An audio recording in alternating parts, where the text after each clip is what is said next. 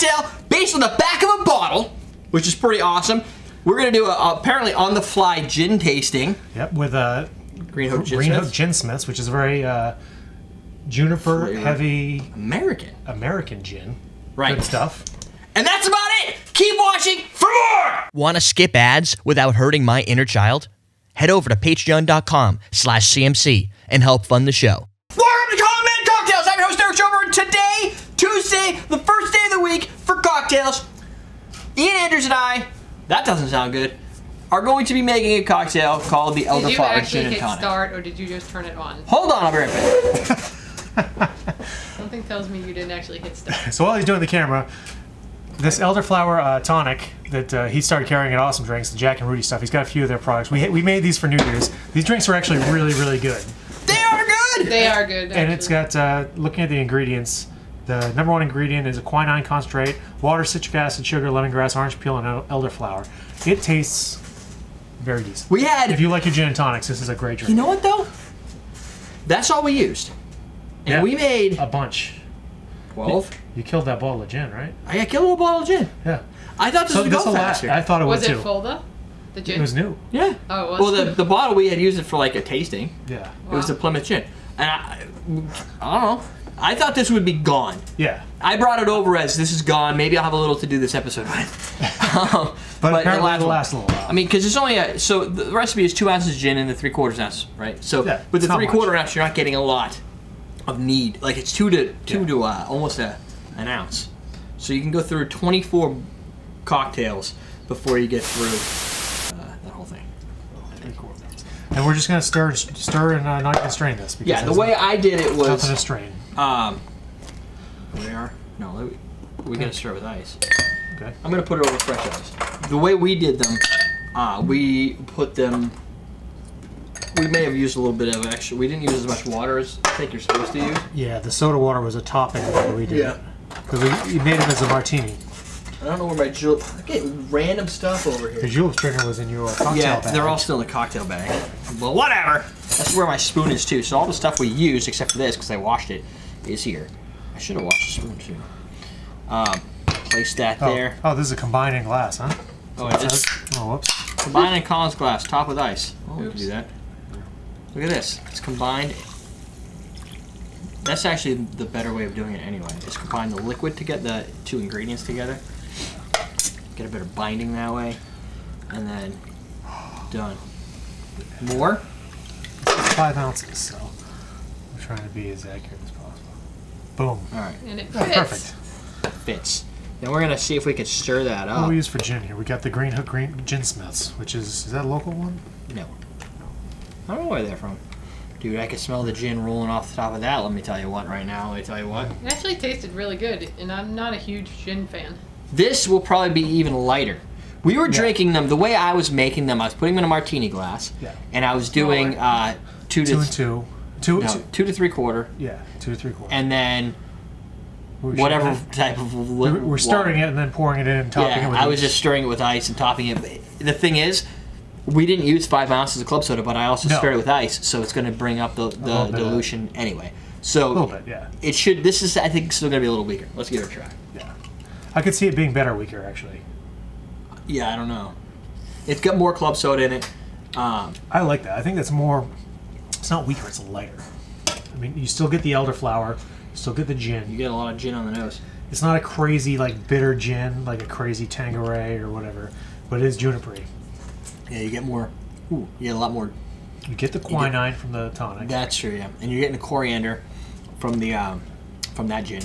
There's a little bit in there, and then like a mild elderflower aroma. Finish.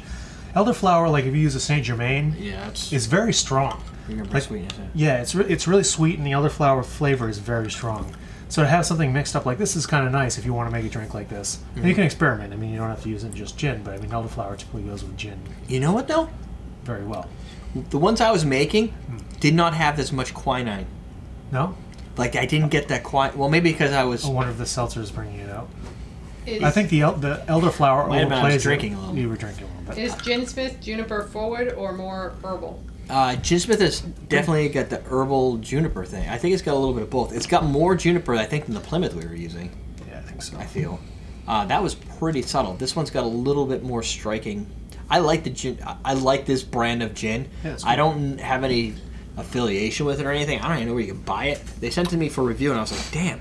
Now, this is an American dry gin, so it's... that's a lot more juniper than herbal, I think. Juniper is herbal. No. Yeah. Juniper is the that is the most juniper forward American dry gin I think I've ever had. Like, usually they have more of an orange peel or something. That has definitely more of a juniper draw. It's good, though. And dry. I like it. Which I like it in this. Works well with this. It works well with the quinine, I think. You're getting... I think Jennifer's going to like the other drink better than this one. I think the soda water is drawing more of the tonic. I don't know. Maybe not. Maybe it's the same. All I know is when I was drinking these... I think it's the tonic and the juniper playing well together. When we were playing cards, we were playing Texas Hold'em, I was so involved in, like, the whole experience that this was kind of like I wasn't sitting there reviewing it, sipping it. Like, right. If you do it like a normal human does, which is what we were doing, it's like, hey, let's make drinks. What are we doing? I don't know. This is easy. Let's make that. Yeah. And then you have it. It's fine. Yeah, it was great. It was really good. Definitely feels to me now that there's more quinine, but it could have just been the attitude. It could have been that there was food involved, and there was drinking involved, and there was sweets and poker and No, maybe that could be. Yeah, I guess that is the same. I think I'm just kind of getting used to it because we haven't had a lot of Brooklyn, New York. Brooklyn, okay. Oh, I thought I saw New York on there. All right. So of course, this is because as part of my movement to branch out awesome drinks and the show as kind of more crafty. I mean, we've done a lot of drinks here. And I've kind of learned a lot of stuff since the first. I mean, my original Long Island, my original Amaretto Sour, and some of those we used like a jar of sour mix, like whatever. I don't know. You don't know yet, but now you do. The beauty of having these, and the reason I wanted to kind of focus on those at Awesome Drinks were products like this. These, besides the guys know what they're doing, and I'd love to create one of these type of craft cocktail products for myself. It's a whole lot easier when somebody does all the knowledge. They've figured it all out, and they're like, "This is a product that's awesome." You're like, you're right. Why do I want to create this? You guys already did. That's good. I just have to figure out how to use it. That's part of the whole evolutionary of.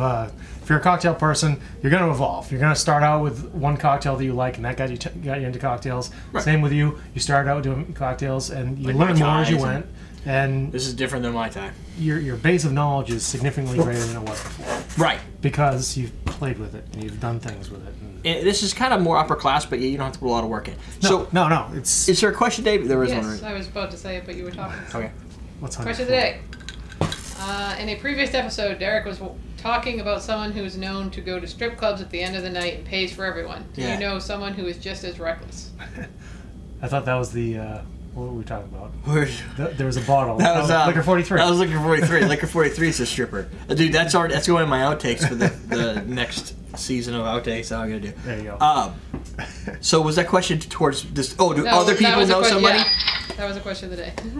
The question of the day: do you know anybody that likes to go to strip clubs and or other things like that, and just pays for everybody while they're there? I know that everybody not everybody, but I know people who have like stories of that one guy. I know someone who's reckless in that exact same way. We went up for our fishing trip, annual fishing trip in northern Maine, and it was me, Dr. Plummer, and two of his buddies from New York at the time. And so I mentioned that Bangor has a casino and a strip club now. So Eric was like, let's go. He's the only one who really wanted to go. He talked us into going. So he goes to the casino. He blows $500 on blackjack in like 2 minutes. Pulls out another $500. Starts losing it, and then Ed comes over. He's like, is he rich? I don't know. No. I don't know. That does help. He always seems to have enough money, I guess. If you have a rich friend, doesn't have to do that. So then the other guy came in and saved him from himself. So he pulled away $500 and reserved that. And then we went to the strip club and we blew it all on strippers. So he was giving everybody money to give to the But the difference is, in one case, he lost it when he went home with nothing. Now he gets to go home with herpes. No, it didn't even get that. Oh, he didn't even get that one? Waste! It's a strip club, not a brothel. There's a difference. What's on Derrick's floor? You look, but don't touch. Well, let me explain. Dr. Plummer is not a plumber. His last name is Plummer, and he's a doctor. So therefore, people asked what was on my floor in the chat, so I have that. Pomegranate anise bitters. Yeah. Have you tried this? Is this open? It is. Okay. All right, not too long here. There we go. Back down here. What's on my floor? I've got... We're not having 15-minute episodes dog anymore. fur. Oh, that's anise. Anise heavy. I got my Fever Tree sampler pack. I'm going to be making some drinks with these eventually. So we have Fever Tree Tonics. Oh, yeah. We used the tonic on one of the drinks a while ago. And it smells like anise. Oh, that's you. I'm like, why does it smell like anise? Yep, that's definitely you. So that's what's on my floor today. It's pretty good. I like that. People like to know what is the random, besides the dog hair. You can tell it was on the floor because of this. Because it's got dog hair. And I like to store things on my floor. Because you run out of shelf space? Because I run out of shelf space. All right. That's it. That's what's on Derek's floor. Last thing I want to ask is, would you guys be more willing to buy products like this if there was a recipe provided for you? If we said, look, Elderflower G&T, boom, you just make this, buy this, you can make the recipe 25 times and you're good. Or do you really need a variety of recipes? Well, the thing is, if you have a recipe to start with, you can start branching out with that as a base, which is cool too. You and just kind of modify it? Yeah, modify it. A little bit. Make it your own.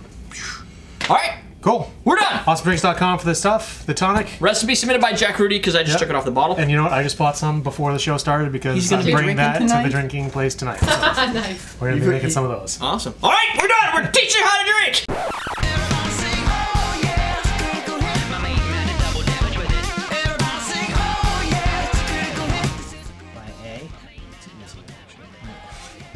Make it sound like I was asking a question. Yes, you did actually. Yes. I was kind of just using an inflection. Done! No, it's Negroni! No, it's Negroni. Oh my God, it's gonna be awful!